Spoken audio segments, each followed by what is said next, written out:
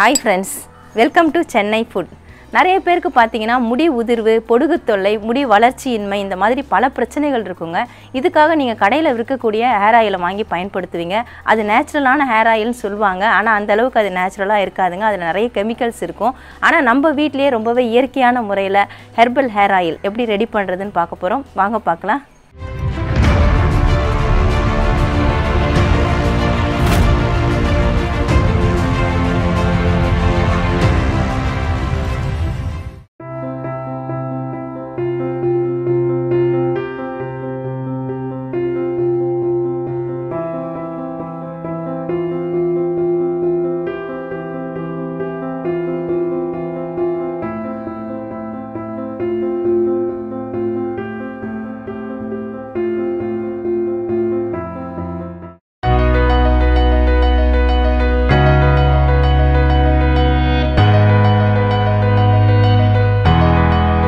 நான் ரெண்டு கற்றாழை பீஸ் எடுத்துர்க்கேங்க. ரெண்டுமே சோற்று கற்றாழை பீஸ் தான். இது எங்க வீட்ல வளர்ந்த கற்றாழை பீஸ்ல இருந்து நான் ரெண்டு பீஸ் கட் பண்ணி எடுத்துர்க்கேன்.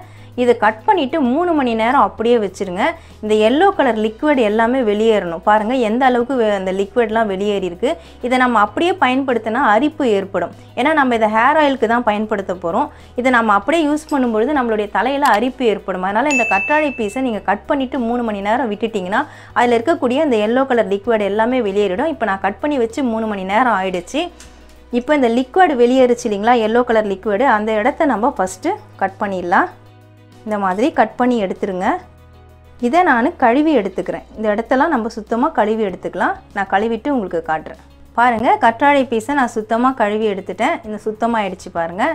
ரெண்டு பீஸையும் அதே மாதிரி கட் பண்ணி எடுத்துக்கோங்க. இந்த சைடில் இருக்கக்கூடிய இந்த முள் எல்லாத்தையுமே நம்ம எடுத்துடலாம்.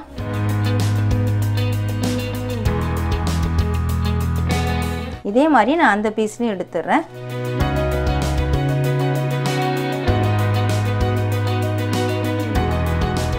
அவ்வளோதாங்க. இந்த அளவுக்கு கட் பண்ணிக்கிட்டா போகிறோம். இந்த அடர்த்தியாக கனமாக இருக்கக்கூடிய பகுதி மட்டும் தான் நமக்கு தேவை. அதனால் இந்த அளவுக்கு நான் அதில் முள் எல்லாத்தையுமே எடுத்துட்டேன். இந்த முள் நமக்கு தேவையில்லை. இப்போ இந்த கற்றாழையை நம்ம ரெண்டாக பொளந்துக்கணும். சமமாக வச்சு சென்டரில் ரெண்டாக பொளந்துக்கணும். பாருங்கள், ரெண்டாக பொளந்துட்டேன். இந்த கற்றாழையை எவ்வளோ ஜெல் இருக்குது பாருங்கள். இந்த முடி வளர்ச்சிக்கு இந்த கற்றாழை ரொம்பவே ஹெல்ப் பண்ணுங்க. இது ஃபுல்லாக நம்ம வெந்தயம் ஃபில் பண்ண போகிறோம். இந்த வெந்தயம் எல்லார் வீட்லேயுமே இருக்கக்கூடியது தாங்க. அதை ஃபுல்லாக ஃபில் பண்ணி விட்டுக்கலாம். நல்லா ஸ்ப்ரெட் பண்ணி விட்டுக்கோங்க. இந்த ஜெல்லில் அந்த வெந்தயம் நல்லா ஊறணும். ஊறிட்டு நம்ம ஹேர் ஆயில் ரெடி பண்ணும்பொழுது முடியோட வளர்ச்சி நல்லா ஃபாஸ்ட்டாக இருக்கும். அவ்வளோதான். நான் ஒரு லேயர் அப்படியே ஃபில் பண்ணி விட்டுட்டேன்.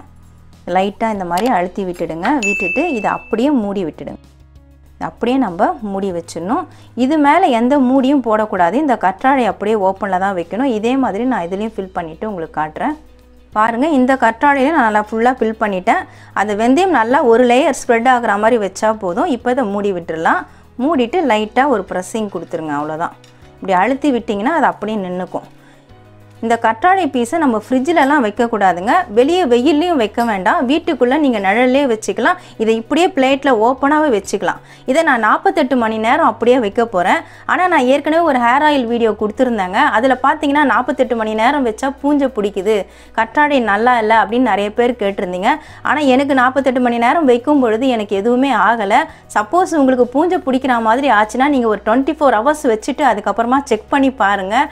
கற்றாழை நல்லா ஃப்ரெஷ்ஷாக இருந்துச்சுன்னா 48 மணி நேரம் வைக்கிறதுக்கு ட்ரை பண்ணுங்கள். அப்படின்னா 36 hours வைங்க. 1.5 நாள் 36 hours வச்சுட்டு கூட நீங்கள் மறுபடியும் செக் பண்ணி பார்க்கலாம். கற்றாழை ஃப்ரெஷ்ஷாக இருக்கா? ஃப்ரெஷ்ஷாக இருந்ததுன்னா 36 ஹவர்ஸ்க்கு அப்புறம் நீங்கள் 48 hours நீங்கள் வச்சுக்கலாம். எதுக்கும் நீங்கள் செக் பண்ணுங்கள். 24 hours ஆன உடனே ஒரு தடவை செக் பண்ணுங்கள். அப்புறம் 36 hours ஆன உடனே செக் பண்ணுங்கள். அப்புறமும் ஃப்ரெஷ்ஷாக இருந்ததுன்னா நீங்கள் 48 hours வச்சுக்கோங்க. அப்படி 48 hours வைக்க முடியாதவங்க 36 hours வச்சுக்கலாம். 1.5 நாள் வச்சுக்கலாம். ஆனால் நான் எப்போவுமே 48 மணி நேரம் தாங்க வைப்பேன். 2 நாள் வைப்பேன். ஏன்னா இந்த வெந்தயம் இந்த கற்றாழை ஜெல்லில் நல்லா ஊறணும். ஊறுச்சுன்னா அது முடியோட வளர்ச்சிக்கு அவ்வளவு ஹெல்ப் பண்ணுங்க. முடி நல்ல க்ரோத் ஃபாஸ்ட்டாக இருக்கும். ஏற்கனவே நான் ஒரு ஹேர் ஆயில் வீடியோ கொடுத்துருக்கேன். அதில் நிறைய நீங்கள் டவுட்ஸ்லாம் கேட்டிருந்தீங்க. அது எல்லாத்தையுமே இந்த ஹேர் ஆயிலில் நான் உங்களுக்கு கிளியர் பண்ணுறேன். கற்றாழையில் வெந்தயம் ஃபில் பண்ணி வச்சு 48 மணி நேரம் ஆச்சுங்க. நான் எப்போவுமே 48 மணி நேரம் வச்சுட்டு தான் ஹேர் ஆயில் ரெடி பண்ணுவேன். பாருங்கள், உங்களுக்கு ஓப்பன் பண்ணி காட்டுறேன். நிறைய பேர் பூஞ்சை பிடிச்சதுன்னு சொன்னீங்க. பாருங்கள், பூஞ்செல்லாம் எதுவுமே பிடிக்கல. வெந்தயம் எல்லாமே நல்லா முளைச்சி வந்திருக்கு பாருங்கள். இந்த மாதிரி முளைக்கணுன்றது கட்டாயம் கிடையாது. இந்த ஜெல்லில் இந்த வெந்தயம் ஊறணும், அதுக்காக தான் நம்ம ஃபில் பண்ணி வைக்கிறோம். 2 கற்றாழையுமே நல்லா இருக்குதுங்க. 48 மணி நேரம் நான் வச்சேன், நல்லா இருக்குது பாருங்கள். உங்களுக்கு 48 மணி நேரம் வச்சா நல்லா இல்லைன்னா 36 மணி நேரம் வச்சுக்கோங்க. ஆனால் 48 மணி நேரம் வைக்கிறது நல்லா எஃபெக்டிவாக இருக்கும். இப்போ இந்த கற்றாழையை நம்ம பொடிசாக கட் பண்ணிக்கணும். அப்படியே வெந்தயத்தோடு சேர்த்து பொடிசாக கட் பண்ணிக்கலாம். கற்றாழையில் நம்ம எந்த அளவுக்கு வெந்தயம் ஃபில் பண்ணியிருந்தோமோ அது வரைக்கும் நான் கட் பண்ணிட்டேங்க. இந்த பீஸ் நமக்கு தேவையில்லை. இது ரெண்டுத்துலேயுமே நான் அந்த பீஸ் எல்லாத்தையும் எடுத்துட்டேன். வெந்தயம் இருக்கிற வரைக்கும் நான் பொடிசாக கட் பண்ணிட்டேன் பாருங்கள். இந்த மாதிரி பொடியாக கட் பண்ணி எடுத்துக்கோங்க. நான் சோற்று கற்றாழை எடுத்திருந்தேங்க. சின்ன பீஸ் எடுத்திருந்ததுனால நான் 2 பீஸ் எடுத்தேன். நீங்கள் இதே பெரிய பீஸ் எடுத்திங்கன்னா 1 பீஸ் மட்டும் எடுத்துக்கோங்க. ஏன்னா நான் 1/2 லிட்டர் அளவுக்கு தேங்காய் எண்ணெயில் தான் நான் ரெடி பண்ண போகிறேன். அதுக்கு இந்த அளவுக்கு போதும். பெரிய பீஸாக இருந்தால் நீங்கள் 1 பீஸ் மட்டும் எடுத்துக்கோங்க. நல்லா பட்டையாக சில நேரம் பெரிய பீஸ் கிடைக்கும். அது மாதிரி கிடச்சிதுன்னா நீங்கள் ஒரே ஒரு பீஸில் வெந்தயத்தை ஃபில் பண்ணி 48 மணி நேரம் வச்சுட்டு நீங்கள் பொடியாக நறுக்கிக்கலாம். நான் சின்ன பீஸ் எடுத்ததுனால 2 பீஸ் எடுத்திருக்கேன். இது அப்படியே இருக்கட்டும். அடுத்ததாக இதுக்கு தேவையான பொருள் என்னன்னு பார்த்தீங்கன்னா கருவேப்பிலை. கருவேப்பிலை நான் கடையில் தாங்க வாங்கினேன். நல்லா ஃப்ரெஷ்ஷான கருவேப்பிலையாக பூச்சிலாம் இல்லாமல் சுத்தமாக எடுத்துக்கோங்க. நல்லா அலசிட்டு தண்ணி இல்லாமல் வடித்து எடுத்துக்கோங்க. ஒரு கைப்பிடி அளவுக்கு எடுத்துக்கோங்க. 1/2 லிட்டர் தேங்காய் எண்ணெய்க்கு இப்படி நம்ம கையில் சேர்த்து பிடிச்சோம்னா ஒரு கைப்பிடி வரணும். அந்த அளவுக்கு எடுத்துக்கோங்க கருவேப்பிலையை. அடுத்ததாக இதுக்கு தேவையானது பார்த்தீங்கன்னா மருதாணி. மருதாணி செடி எங்கள் வீட்டிலே இருக்கிறதுனால நான் கொஞ்சமாக உடச்சி எடுத்துட்டேங்க. ஃப்ரெஷ்ஷாக மருதாணி நான் உடச்சி எடுத்திருக்கேன். ஆனால் இதில் இருக்கக்கூடிய மருதாணி இலையை மட்டும்தான் நம்ம பயன்படுத்த போகிறோம். இந்த இலையும் நம்ம ஒரு கைப்பிடி அளவுக்கு எடுத்துட்டு அலசிட்டு சுத்தமாக எடுத்துக்கலாம். மருதாணி இலை மட்டும் நான் பிச்சு எடுத்துட்டு அலசி எடுத்துட்டேங்க. பூச்சிலாம் இல்லாமல் சுத்தமாக எடுத்துக்கோங்க. இதையும் ஒரு கைப்பிடி அளவுக்கு சேர்த்து பிடிச்சா ஒரு கைப்பிடி வரணும், அந்த அளவுக்கு எடுத்துக்கோங்க. எல்லாமே நான் 1/2 லிட்டர் அளவுக்கு தேங்காய் எண்ணெய்க்கு தான் நான் சொல்லிட்டு இருக்கிறேன். அடுத்ததாக பார்த்தீங்கன்னா, நீங்கள் ஏற்கனவே நான் ஹேர் ஆயில் கொடுத்துருந்தேன். அதில் கமெண்ட்ஸில் வந்து நிறைய பேர் நீங்கள் கேட்டிருந்தீங்க கருஞ்சீரகம் சேர்க்கலாமான்னு சொல்லிட்டு. கருஞ்சீரகம் தாராளமாக சேர்க்கலாங்க. கருஞ்சீரகம் சேர்த்தா நமக்கு இளநரை முடிகள்லாம் வராமல் தடுக்கும். அப்படியே இளநரை முடிகள் இருந்தாலும் அது வந்து கருமையாக மாற்றிடும். அந்த தன்மை கருஞ்சீரகத்துக்கு இருக்குது. முடி வளர்ச்சியும் அதிகரிக்க செய்யும். அதுக்காக நான் கருஞ்சீரகம் எடுத்திருக்கேன். எவ்வளவு அளவு போடணுங்கிறத நான் ஹேர் ஆயில் ரெடி பண்ணும்பொழுது உங்கள்கிட்ட சொல்கிறேன். அடுத்ததாக கரிசலாங்கண்ணி பொடி எடுத்திருக்கேன். எனக்கு கரிசலாங்கண்ணி கீரை கிடைக்கலங்க. நீங்கள் கரிசலாங்கண்ணி கீரை கிடைக்குமா, அதை சேர்க்கலாமா அப்படின்லாம் நீங்கள் கேட்டிருந்தீங்க. உங்களுக்கு கீரை கிடச்சிருந்தா நீங்கள் கீரை சேர்த்துக்கோங்க. நான் கீரைக்காரமாக கிட்டலாம் சொல்லி வச்சுருந்தேன். எனக்கு கரிசலாங்கண்ணி கீரை எனக்கு கிடைக்கல. அதனால் நான் நாட்டு மருந்து கடையிலேருந்து நான் கரிசலாங்கண்ணி பொடி எடுத்திருக்கேன். இந்த கரிசலாங்கண்ணி கீரையை காய வச்சு பொடிச்சு தான் அவங்களும் வியாபாரம் பண்ணுறாங்க. அதனால் தாராளமாக அதை பயன்படுத்தலாம். இதுவும் எவ்வளவு சேர்க்கணும் அப்படின்றத நான் ரெடி பண்ணும்பொழுது உங்களுக்கு சொல்கிறேன். அடுத்ததாக நெல்லிக்காய் பொடி. நெல்லிக்காயும் ஃப்ரெஷ்ஷாக நீங்கள் சேர்த்துக்கலாம். ஃப்ரெஷ்ஷாக கிடைக்காதவங்க இந்த மாதிரி பொடியை பயன்படுத்திக்கலாம். இதுவும் எந்த அளவுக்கு பயன்படுத்தணும் அப்படின்றதை நான் ஹேர் ஆயிலில் ரெடி பண்ணும்பொழுது உங்களுக்கு சொல்கிறேன். இப்போ நம்ம ஹேர் ஆயிலை ரெடி பண்ணுறதுக்கு ஸ்டார்ட் பண்ணிடலாம். ஹேர் ஆயில் ரெடி பண்ணுறதுக்காக நான் இரும்பு கடாயை தாங்க பயன்படுத்துகிறேன். அதுக்காக இரும்பு கடாய் மட்டும்தான் பயன்படுத்தணுமா அப்படின்லாம் கிடையாது. உங்ககிட்ட என்ன கடாய் இருக்கோ அதை நீங்கள் பயன்படுத்திக்கோங்க. நான் 1/2 லிட்டர் அளவுக்கு தேங்காய் எண்ணெய் எடுத்திருக்கேன். செக்கு எண்ணெய் கிடச்சா செக்கு எண்ணெய் பயன்படுத்திக்கோங்க. இல்லைனா நீங்கள் பாக்கெட் எண்ணெய் கூட பயன்படுத்திக்கலாம். நான் இந்த எண்ணெயை இதில் சேர்த்துடுறேன். கடாய் இப்போ நல்லா சூடாயிடுச்சு. எண்ணெய் சூடான உடனே நம்ம ஒரு பொருளாக சேர்க்க போகிறோம். எண்ணெய் நல்லா சூடாகட்டும். எண்ணெய் நல்லா சூடான உடனே அடுப்பை மீடியம் ஃப்ளேமில் வச்சுக்கோங்க. இல்லைனா நம்ம சேர்க்குற பொருள்கள் எல்லாமே உடனே கருகிடும். அதில் இருக்கக்கூடிய சத்துக்கள்லாம் இறங்கணும். அதனால் மீடியம் ஃப்ளேமில் வச்சுக்கோங்க. ஃபஸ்ட்டு நம்ம கற்றாழையை சேர்த்து விட்டுடலாம். பொடியாக நறுக்கின கற்றாழையை வெந்தயத்தோடு அப்படியே சேர்த்து விட்டுடலாம். பொறுமையாக சேர்த்துக்கோங்க. இந்த கற்றாழை முடி வளர்ச்சிக்கு ரொம்பவே ஹெல்ப் பண்ணுங்க. முடி கொட்டுறதை ஸ்டாப் பண்ணிடும். முடி வளர்ச்சி நல்லா வேகமாக இருக்கும். வெந்தயம் நல்லா முடி வளர்ச்சியை அதிகரிக்க செய்யும். முடி கொட்டுறது ஸ்டாப் ஆகிடும். பொடுகு தொல்லையெல்லாம் வராது. அதுக்காக தான் நாம் இதை சேர்க்குறோம். நிறம் மாறணும். இந்த கற்றாழை பீசஸ் எல்லாமே நிறம் மாறுற அளவுக்கு நீங்கள் அடுப்பில் வச்சுட்டு இந்த மாதிரி கலரி விட்டுகிட்டே இருக்கணும். பாருங்கள், கற்றாழை சேர்த்து விட்டு இப்போ நல்லா நிறம் மாறிடுச்சு. இந்த அளவுக்கு நிறம் மாறணும். அதுக்கப்புறமா இப்போ நம்ம கருவேப்பிலையை சேர்த்து விட்டுடலாம். கருவேப்பிலை சேர்க்கும் பொழுது கொஞ்சம் தூரமாக இருந்து சேருங்க. படப்படன்னு வெடிக்க ஆரம்பிக்கும். அடுப்பை சிம்மில் வச்சுட்டு சேருங்க. கருவேப்பிலையும் நிறம் மாறணும். அது வரைக்கும் எண்ணெயில் நல்லா பொரியணும். கருவேப்பிலை இப்போ நல்லாவே நிறம் மாறிடுச்சுங்க. இப்போ அடுத்ததாக நம்ம மருதாணி இலையை சேர்த்துக்கலாம். மருதாணி இலை சேர்க்கும் பொழுதும் நீங்கள் அடுப்பு சிம்மில் வச்சுக்கோங்க. எப்போவுமே இலையை நம்ம பச்சை இலை சேர்க்கறதுனால எண்ணெயில் சடசடன்னு இருக்கும். இந்த மருதாணி இலையும் நிறம் மாறணுங்க. அது வரைக்கும் எண்ணெயில் நல்லாவே கொதிக்கட்டும். மருதாணி இலையும் பாருங்கள் நல்லா நிறம் மாறிடுச்சு. இது நிறம் மாறினதுக்கப்புறமா இப்போ நம்ம கருஞ்சீரகம் சேர்த்துக்கலாம். நான் 1/2 லிட்டர் எண்ணெய் எடுத்தனால இந்த ஸ்பூனில் 2 ஸ்பூன் அளவுக்கு கருஞ்சீரகம் சேர்க்க போகிறேன். நீங்கள் குறைவாக எடுத்திங்கன்னா அதுக்கு தகுந்த போல் எல்லாத்தையும் கூட்டி குறைச்சி போட்டுக்கோங்க. 2 ஸ்பூன் அளவுக்கு சேர்த்துட்டேன். இந்த கருஞ்சீரகம் இளநரை முடி வராமல் தடுக்குங்க. முடியோட வளர்ச்சியும் அதிகரிக்கும். அதனால் தாராளமாக இந்த கருஞ்சீரகத்தை நம்ம ஹேர் ஆயிலில் பயன்படுத்தலாம். கருஞ்சீரகம் நல்லா பொரியணுங்க. பொரிஞ்சதுக்கப்புறமா எண்ணெயில் சலசலப்பு எல்லாமே அடங்கினதுக்கப்புறமா தான் நம்ம எடுத்து வச்சுருக்கிற பொடியை ஒன்று ஒன்றா சேர்த்து விடணும். கருஞ்சீரகம் இப்போ நல்லா பொரிஞ்சிடுச்சு. எண்ணெயில் பாருங்கள் சலசலப்பு எல்லாமே அடங்கிடுச்சு. இப்போ நம்ம கரிசலாங்கண்ணி பொடி சேர்த்துக்கலாம். நான் 1 ஸ்பூன் அளவுக்கு ஃபுல்லாக எடுத்து சேர்க்குறேங்க. இதை நீங்கள் கடைசியில் தான் சேர்க்கணும். முன்னாடியே சேர்த்தா கருகிடும். அதனால் கடைசியாக நம்ம இறக்கிறதுக்கு முன்னாடி சேர்த்துக்கலாம். சேர்த்துட்டு நல்லா இந்த மாதிரி உடனே கலந்து விட்டுடுங்க. ஏன்னா உடனே புரிஞ்சிடும். எண்ணெய் நல்லா சூடாக இருக்கிறதுனால அது உடனே புரிஞ்சிடும். ஆனால் கரிசலாங்கண்ணி இலை பொடி சேர்த்தாலும் சரி, கீரை சேர்த்தாலும் சரி, எண்ணெய் நல்லா கருமையாக மாறிடும். வாசனையே நல்லா கமகமன்னு இருக்குது இப்போ இந்த எண்ணெயோட வாசனை. அடுத்ததாக நான் நெல்லிப்பொடி சேர்க்க போகிறேன்.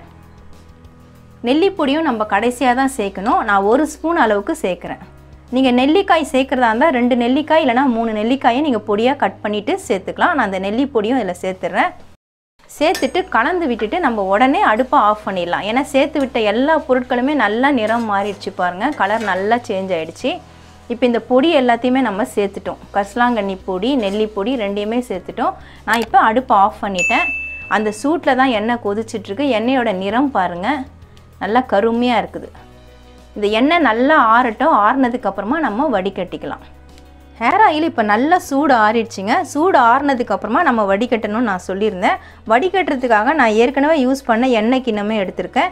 இந்த மாதிரி சில்வர் கரண்டி ஒன்று போட்டுக்கோங்க. போட்டுட்டு துணி போட்டுட்டு வடிகட்டுங்க. ஏன்னா நம்ம பொடியெலாம் சேர்த்துருக்கோம்.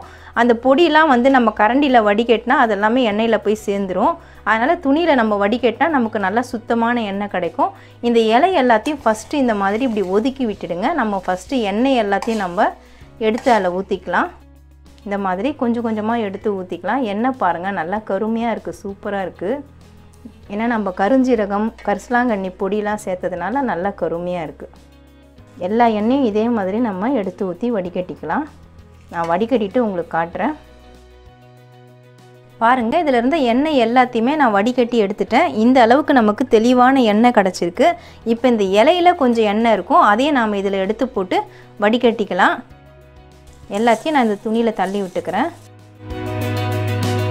கடைசியாக கடாயில் இருந்த இலை எல்லாத்தையுமே நான் அதில் போட்டுட்டேங்க. இதை அப்படியே நம்ம துணியை தூக்கிட்டு கையில் வச்சு தான் பிழிஞ்சு விடணும். இல்லைனா அதில் இருக்கக்கூடிய எண்ணெய் எல்லாமே இறங்காது. அதனால் இந்த மாதிரி நம்ம எடுத்துக்கலாம். எடுத்துட்டு அழுத்தம் கொடுத்து பொறுமையாக பிழிஞ்சு விட்டுக்கலாம்.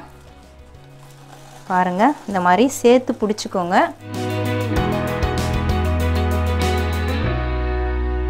இதில் இருக்கக்கூடிய எண்ணெய் எல்லாத்தையுமே இந்த மாதிரி நம்ம முறுக்கி முறுக்கி பிழிஞ்சோம்னா எல்லாமே வந்துடும்.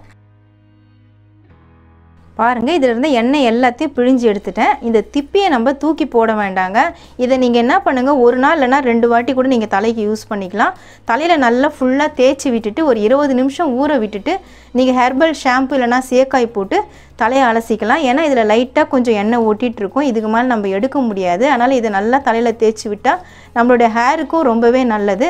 அதனால் இதை நான் வேஸ்ட் பண்ண போகிறதில்ல, நான் தலையில் தேய்க்க போகிறேன். அதுக்காக நான் இதை எடுத்து வச்சுக்கிறேன். ஹேர் ஆயில் பாருங்கள், நமக்கு இந்த அளவுக்கு கிடச்சிருக்குது. நல்லா தெளிவாக கிடச்சிருக்கு. துணி போட்டு வடிகட்டினதுனால கொஞ்சம் கூட அதில் டஸ்ட்டு நமக்கு வரல. எவ்வளோ தெளிவாக இருக்குது பாருங்கள். இந்த எண்ணெய் நல்லா கருப்பு கலரில் இருக்குது. ஏன்னா நம்ம கருஞ்சீரகம் சேர்த்துருக்கோம், கரிசலாங்கண்ணி பொடி சேர்த்துருக்கோம், நெல்லி பொடியெல்லாம் சேர்த்துருக்கிறதுனால எண்ணெய் இந்த கலரில் தான் இருக்கும். இந்த எண்ணெயை எப்படி பயன்படுத்தணும் அப்படின்னு பார்த்தீங்கன்னா, நீங்கள் தினந்தோறும் தேங்காய் எண்ணெய் தலைக்கு எப்படி வைக்கிறீங்களோ அதே மாதிரியே இதை நீங்கள் பயன்படுத்திக்கலாங்க. இந்த எண்ணெயை நீங்கள் தலைக்கு வச்சுட்டு சேக்காய் யூஸ் பண்ணணும், ஷாம்பு யூஸ் பண்ணணும், தலையை வாஷ் பண்ணணும், இதுக்கெல்லாமே அவசியமே கிடையாது. உங்களுக்கு எண்ணெய் வச்சுட்டு போகிறது, வெளியே வச்சுட்டு போகும்போது எண்ணெய் இருக்கிறது தலையில் பிடிக்கலை அப்படின்னு நீங்கள் நினச்சிங்கன்னா நீங்கள் தலையில் எண்ணெயை வச்சுட்டு 20 நிமிஷம் இல்லை அரை மணி நேரம் ஊற விட்டுட்டு ஹெர்பல் சீயக்காய் இல்லைனா ஷாம்பு நீங்கள் பயன்படுத்திக்கலாம். ஆனால் இது நீங்கள் ஷாம்பு சீயக்காய் பயன்படுத்தி நீங்கள் வாஷ் பண்ணணுன்ற அவசியமே கிடையாது. தினந்தோறும் நீங்கள் காலையில் தலைக்கு வச்சுக்கலாம். காலையில் உங்களுக்கு வைக்கிறதுக்கு நேரம் இல்லைனா நீங்கள் வேலைக்கு போகிற பெண்களாக இருக்கீங்க இல்லை ஆண்களாக இருக்கீங்க அப்படின்னா நீங்கள் ஈவினிங் வந்ததுக்கப்புறமா நீங்கள் வச்சுக்கலாம். அப்படி தினந்தோறும் வைக்கிறதுக்கு முடியல, டைம் இல்லைங்க அப்படின்னு சொன்னீங்கன்னா வாரத்தில் 3 நாட்கள் நீங்கள் கண்டிப்பாக இந்த ஹேர் ஆயிலை நீங்கள் பயன்படுத்தணும். அந்த மாதிரி நீங்கள் தொடர்ந்து பயன்படுத்திட்டு வந்தீங்கன்னா உங்களுடைய முடி உதிர்வு உடனே ஸ்டாப் ஆகிடுங்க. நீங்கள் ஒரு தடவை 2 தடவை வச்சோடனே உங்களுக்கு தெரியும் முடி உதிர்வு உடனே ஸ்டாப் ஆகிடும். பொடுகு தொல்லை இருக்காது, இளநரை இருக்காது, இளநரை முடிகள் எல்லாமே கருமையாக மாறிடும். நல்ல எஃபெக்டிவாக இருக்கும். முடி நல்லா அடர்த்தியாக வேகமாக கருன்னு வளருங்க. சீக்கிரமாக முடியோட வளர்ச்சி வந்து உங்களுக்கு நல்லா அடர்த்தியாகவும் இருக்கும். நல்லா வளர்ச்சி நல்லா நீளமாக கருன்னு அடர்த்தியாக வளரும். நல்லா எஃபெக்டிவாக இருக்கும். நீங்கள் யூஸ் பண்ணி பாருங்கள். தொடர்ந்து யூஸ் பண்ணி பார்த்தீங்கன்னா நல்லா எஃபெக்டிவாக இருக்கிறது உங்களுக்கே தெரியும். கண்டிப்பாக ட்ரை பண்ணி பாருங்கள். நீங்களும் இதே அளவுகளோட இதே மெத்தடில் நீங்கள் ஹேர் ஆயில் ரெடி பண்ணி நீங்கள் கண்டிப்பாக ட்ரை பண்ணி பாருங்கள். உங்களுக்கு சப்போஸ் இந்த ஹேர் ஆயில் வேணும்னா நீங்கள் வந்து சேனலுக்கு மெயில் பண்ணுங்கள். கண்டிப்பாக நான் உங்களுக்கு ரெடி பண்ணி கொடுக்குறேன். அது என்ன சார்ஜ் அப்படின்றதையும் நான் உங்களுக்கு மெயில் பண்ணுறேன். ஹெர்பல் ஹேர் ஆயில் எப்படி ரெடி பண்ணுறதுன்னு வீடியோவில் பார்த்துருப்பீங்க. ரொம்ப எஃபெக்டிவாக இருக்குங்க. இந்த ஹேர் ஆயிலை பயன்படுத்தினா முடி உதிர்வு இருக்காது, முடியோட வளர்ச்சி வேகமாக இருக்கும், பொடுகு தொல்லை இருக்காது. ரொம்ப எஃபெக்டிவாக இருக்குங்க. கண்டிப்பாக நீங்களும் இதே மாதிரி ஹேர் ஆயிலை ரெடி பண்ணி ட்ரை பண்ணி பாருங்கள். நல்ல 100% ரிசல்ட் கிடைக்கும். உங்களுக்கு இந்த வீடியோ பிடிச்சிருந்தா லைக் பண்ணுங்கள், ஷேர் பண்ணுங்கள், சப்ஸ்கிரைப் பண்ணுங்கள். பக்கத்தில் இருக்க பெல் ஐக்கானை கிளிக் பண்ணிக்கோங்க. அதில் ஆல்னு ஒரு ஆப்ஷன் காட்டும், அதையும் கிளிக் பண்ணிக்கோங்க. நன்றி, வணக்கம்.